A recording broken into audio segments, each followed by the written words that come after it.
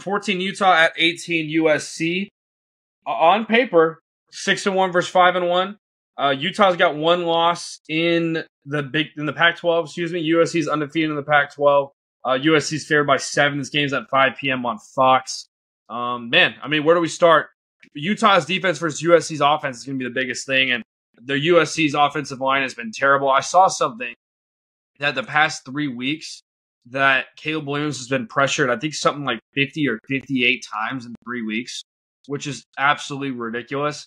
And if you're the offensive line, they got to bow up because Utah's defensive end, Jonah Ellis, is a monster.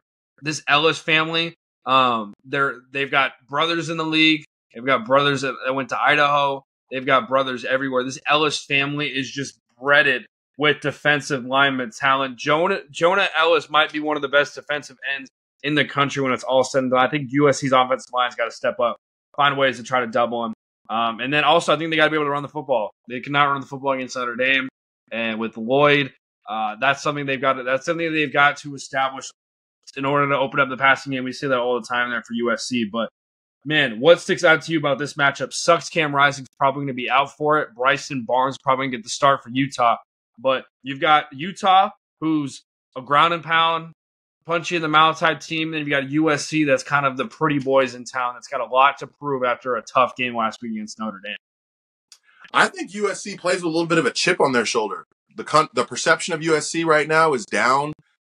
This is a team that beat them twice handily. They won by 1 in Salt Lake last year, and then in the Pac-12 championship, Utah punched them in the mouth. But if you think about it, the last 6 quarters that Utah and USC have played, Utah has absolutely dominated. So I think USC goes into it, takes it personal. I think Caleb Williams takes this personal. I think Caleb Williams, I think the worst thing for any of his upcoming opponents that happened was that Notre Dame fan coming up and talking shit to Caleb Williams. Because he got asked about it in an interview, and his response was legendary. If you haven't seen it, go watch the clip. But he basically said, everyone wants to be a lion, or like he said something like, yeah, I'm a lion. I don't concern myself with the opinion of this sheep.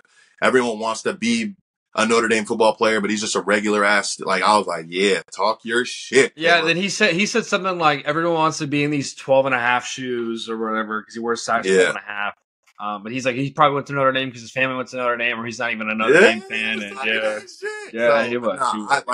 I think that Caleb Williams has a huge bounce back game, and I just don't think Utah's offense is good enough to score with USC. Yeah, I mean, Utah offensively, Bryson Barnes had that really good game against Florida with Money Parks. That was the first play of the season, that long throw. But since then, last week, they ran the ball 53 times against Cal. So they're going to run the ball a ton. I don't know if they really trust Bryson Barnes, but I think in these kind of games, Cody, I think Whittingham's going to be like, okay, all right, Rising's not coming back anytime soon. This is the quarterback we got right now. What passing concepts are you comfortable with? Let's get you comfortable in those third downs. If they end up somehow stopping the run, because USC's defense, whether you like it or not, folks, they looked better last week. In traditional, Joe Klatt said in traditional drives where Notre Dame had the ball and relatively on their own 37 or at midfield or whatever, they played well. And I agree with them to that. We'll see what USC can do. And USC's DBs won't have a lot to worry about because Utah's receivers are probably, I don't want to say the worst receiver room. I think Money Parks is solid, but not really something that they're used to in the Washingtons and the Oregons and those. I'll say it. They're the worst receiving group in the Pac-12. They just are. Yeah. That's what it is. Maybe Cal.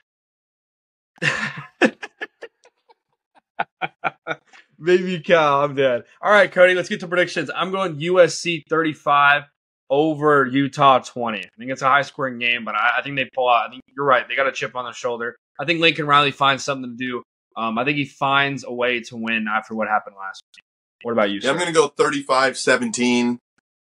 I think Utah scores 10 against the ones against USC, and then they'll score a garbage touchdown late.